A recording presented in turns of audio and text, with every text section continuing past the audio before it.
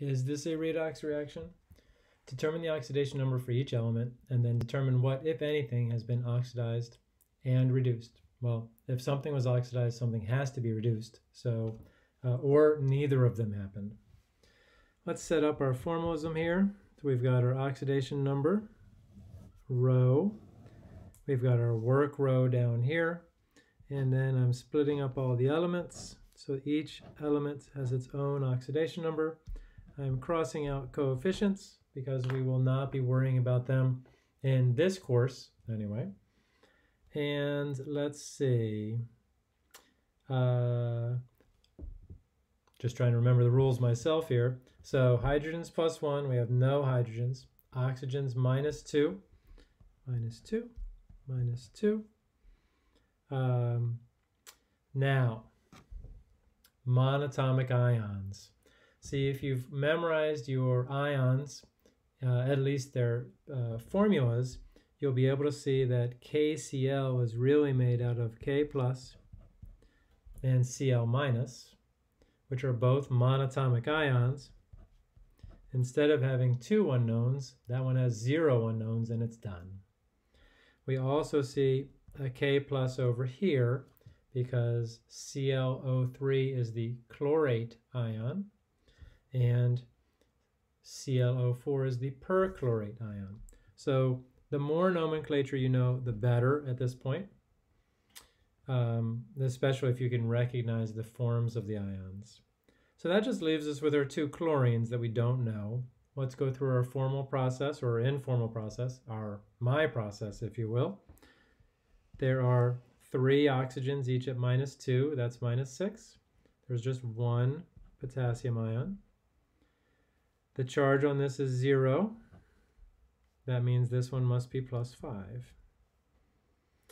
Coming over here, we have 4 oxygens for minus 8, plus 1.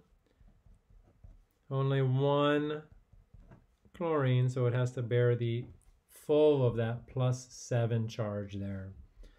And now let's see what things, if anything, has been oxidized. I see a chlorine at a 5 plus 5, and I see a chlorine at a minus 1 and a chlorine at a plus 7 on the product side. So for this particular one, what's interesting about it is that really all 4 of these have, right where the 4 comes in is there's 4 chlorines here, 1 chlorine, and 3 chlorines here. So in fact, these 4 chlorines, some of them have gone from plus 5 to minus 1,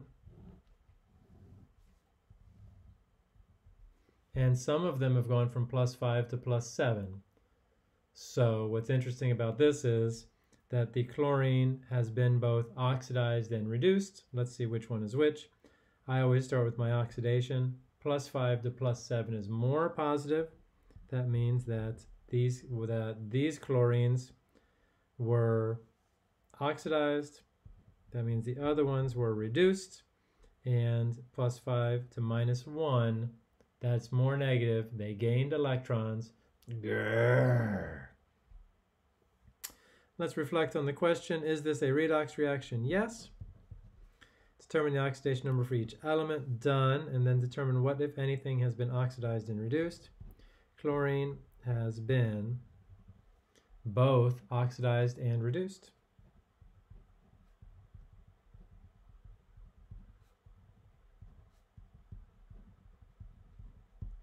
So a little weird, but totally possible. Now, this is a type of reaction called a single replacement reaction, and we will talk more about these. But for now, instead of double replacement, which had 2 ionic compounds, this has a metal and an ionic compound, or a strong electrolyte, let's say, a strong acid in this case. And this is going to be a redox reaction.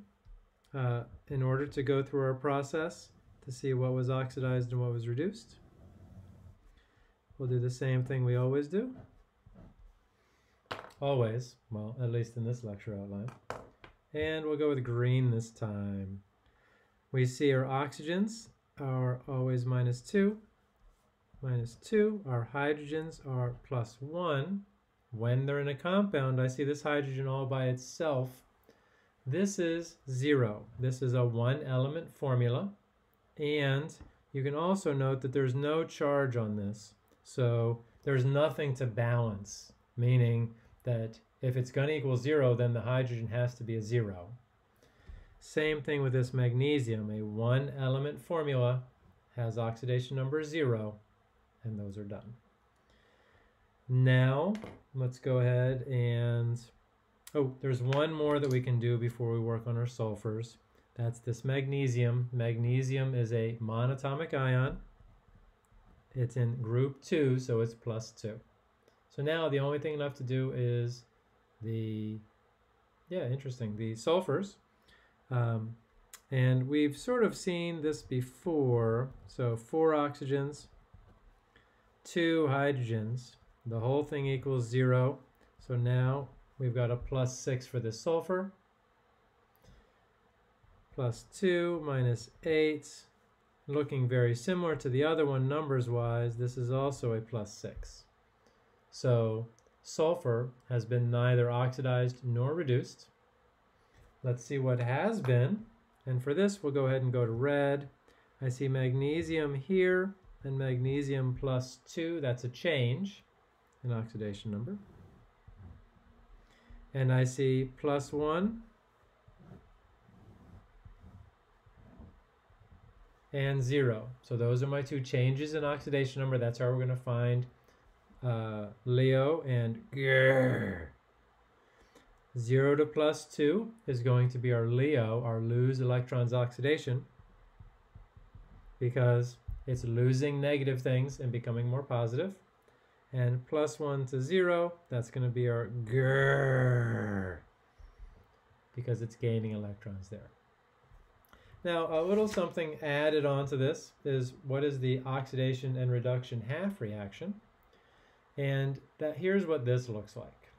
Focus in on only the 2 species that are being oxidized, in this case, for the oxidation half reaction. And we're going to have magnesium, and we can include its phase here. And it's going to be going to magnesium 2+, and that's aqueous. This is a strong electrolyte, putting together a lot of what we've learned. And what's different about the oxidation half reaction is the oxidation half reaction actually includes the electrons.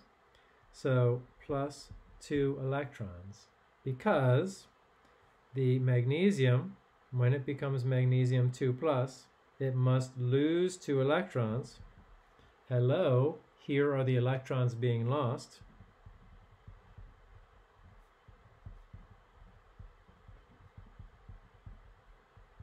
And I'll put lost in parentheses there, not because I'm a big fan of that show Lost that was once on, but because we might also call them being produced, at least for this oxidation half reaction. For the reduction half reaction, keeping everything on screen if we can, we have H+ here. I'm going to leave some space. Going to H2 gas, and there's 2 H's here, and lo and behold, there's 2 H+ over here, and they're aqueous. Sulfuric acid is a strong acid. It is also a strong electrolyte, as we've talked about.